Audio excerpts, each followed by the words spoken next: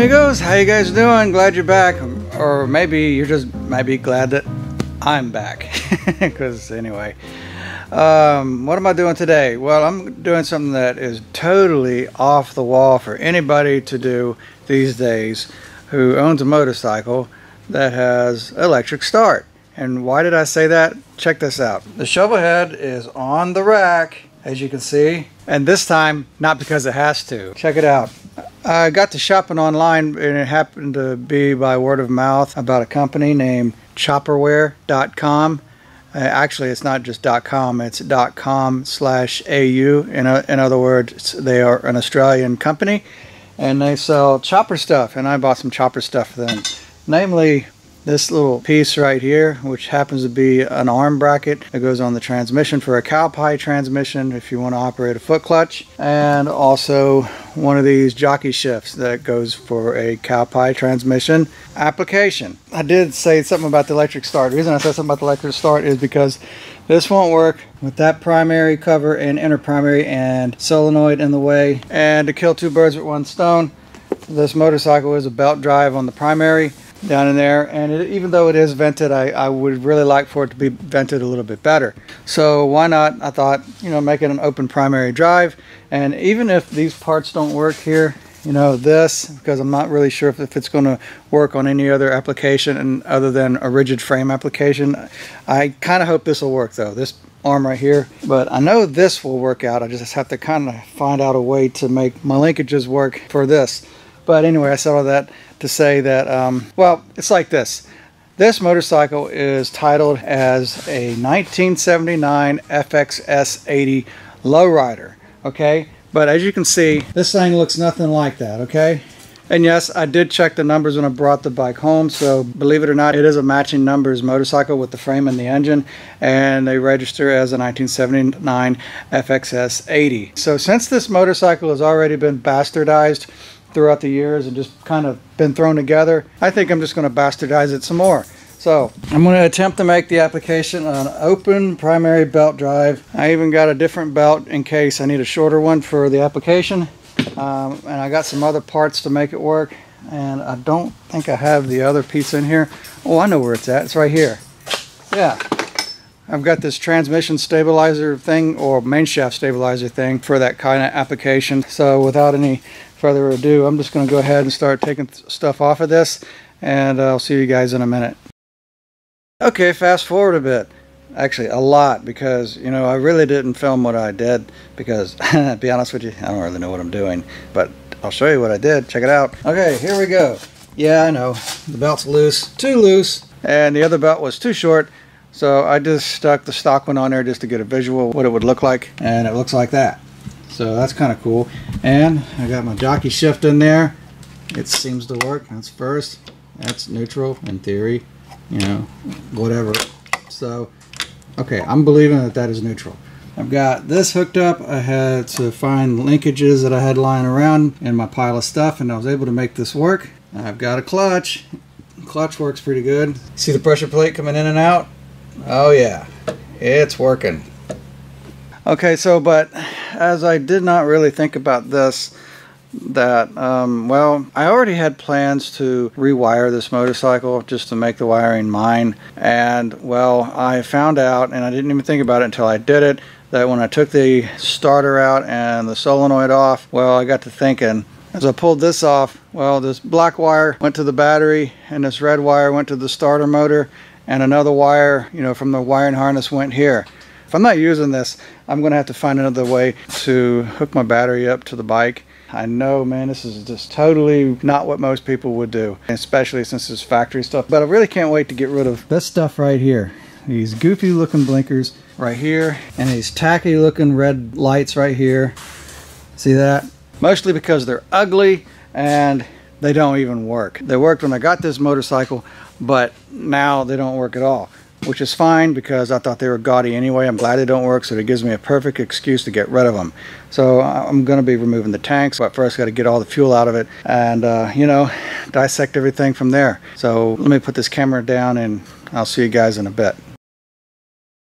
Okay, I recorded this ahead of time, but look at this. I got my dash on here just to see what it looks like. I turn on my key, and little lights come on, neutral's on. Turn this switch here, another turn. Of course, when I turn it this way, the ignition is already on with no lights. Turn it this way, got my tail light on. Don't know if I can pick this up or not, but see, I push the rear brake and we have brake lights, I think. Yeah, there we go, brake lights. And I broke the lens getting this out just to check out the, the wiring in here to know what I'm doing. So this is just kind of hanging here. I've got another lens coming. I got my toggle switch hooked up here. I go this way, got bright lights, go back. I got, no wait, that's bright lights. That's low beam and that's high beam. That's pretty cool. Alright, now I think I've got it all back together, which yeah, I do have it all back together. And this is what I've done so far. It looks like it did before I took parts off of it, except for obviously this. I think my handlebars look a lot better all cleaned up like this. The only thing I kept really was a brake light, and I ended up running a banjo bolt pressure switch, which is running through here, and I took a spark plug boot just to hide the wiring, or really not just hide it, but to protect the wiring, but it does kind of look like an afterthought. It's not really something you'd notice unless I said, hey, look at that. At least to me that is. I mean, there it is, Eventually I'm going to put a bib right here to hide all of this, but until now it's still a rideable bike until I do that. I really don't know what else I'm going to show you other than how this thing rides. I'm really not looking for, well, I am looking forward to it, but this is really going to be weird that my hand, my left hand is not going to be looking for a clutch lever. Actually, that's not true. It will be looking for a clutch lever. I can just see it just from muscle memory, and my foot operating a clutch, which is used to operating a shifter. So this should be interesting. Okay, here comes the part where those of you who have been kickstarting bikes since your early days, since before I was around, when you got an audience that's going to watch you start your motorcycle, it's not going to start. So I hope this isn't going to be one of those, but let's see if it works. Yada, yada, yada, yada, yada. There's a sequence that these things seem to like, and sometimes they don't like them. I don't know. Let's see what happens. I read this on a forum somewhere. 2-time kicks.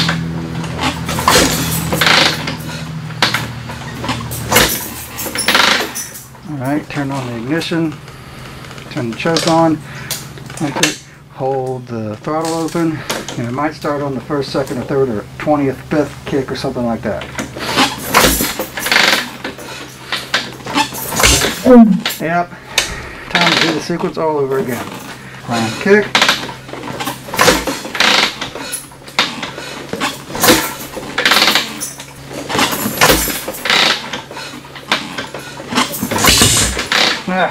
Almost.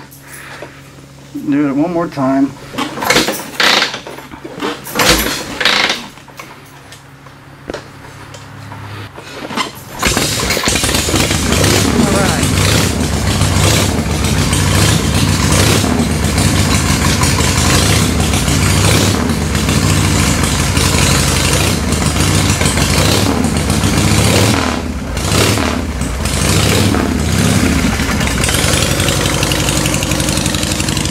Okay, already I'm looking for my clutch handle, so I need to remember that this is a shifter and my foot is the clutch. Now, I would think I'd be used to that concept because my truck is a 5-speed, so I don't know. Muscle memory is kicking in, and it's like I'm looking for the clutch handle. So maybe if I change the bars, it might be easier to learn it. I don't know. We'll see what happens.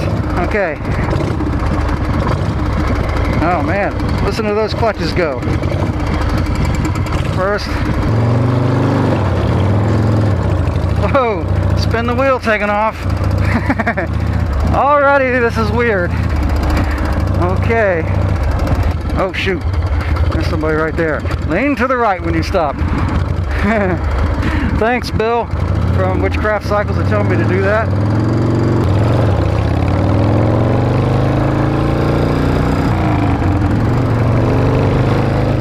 Oh boy, I have got a lot to learn if I want to do this.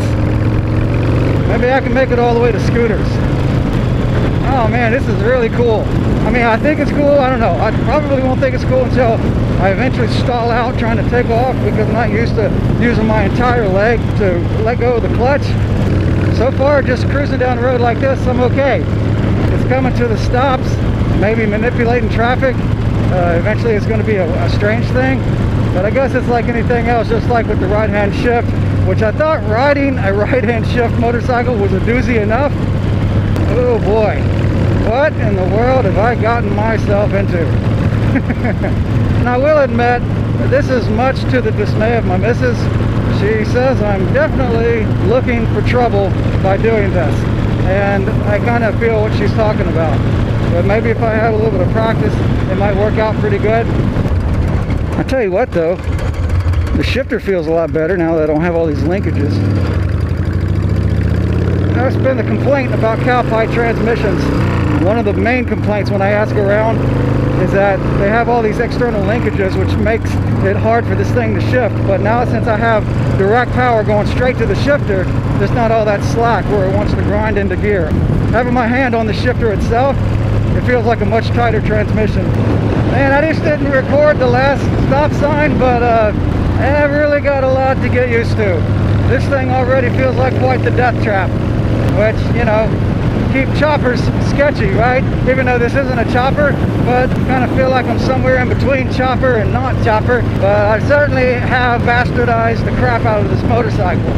I mean, as far as making it mine, I could have done it one of two ways, which was, well, it would cost a heck of a lot more to return it to its original glory than it would to just, you know, make it mine. So why not bastardize it some more, make it something that's a little more unorthodox, make it something that's, you know, quite a pain in the butt to start or to shift or to, well, I guess I'll get used to the shifting part. Maybe I'm just trying to cut off my nose to spite my face. I don't know what my problem is. I've always gone against the flow my whole life, and not on purpose, but it's just, I don't know, it's just my taste in things, even if it's against my own best interest. So, oh well, blah, blah, blah, blah, blah. I'll see you guys at Scooters.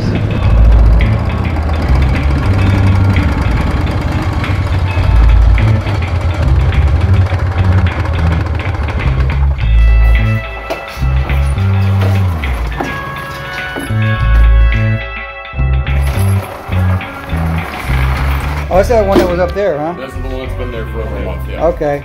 So that is what, a 96-inch shovel on that, 95-inch, something like that? It's a 95 big bore stroker high compression motor. Just went through the bottom of it, did all the electronics, got it converted to electric start. And now the clutch slips. I bet it's a booger to try and kickstart with that much compression, huh? Wouldn't know. You wouldn't know? You ain't even It's gonna got try. electric start, I'm not kicking that thing. Not even gonna try it. I don't blame you. Check it out. I'm excited. If we don't have to depend on God enough to help us, we had danger. Yeah, definitely. That's a test of faith, is that right? Yeah, pretty much. I got this from a fellow over in Australia. I had to bend it just right to make it fit, but one of the main complaints I've heard about cowpie transmissions are all those linkages that, you know, once I did that, it makes that transmission feel a lot tighter. You know, because I got direct power going from the hand straight to the shifter instead of one linkage to another linkage to another linkage.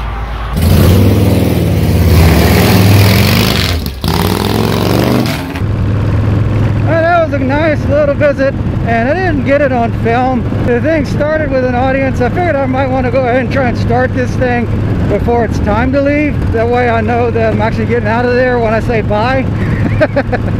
But it started right up, but the embarrassing thing was trying to take off in front of them because this thing just leaped forward like a bunny hop. You know what I mean? So anyway, I guess it'll take a while to get used to it. But then again, I'm going to end up with that Prism Supply brand of a slingshot clutch pedal. So it might make quick clutch a lot easier. I'll go ahead and get gas in this thing. Hopefully it'll start again. Anyway, but until then, you guys keep the rubber side down and you be good to yourselves. Thanks a lot.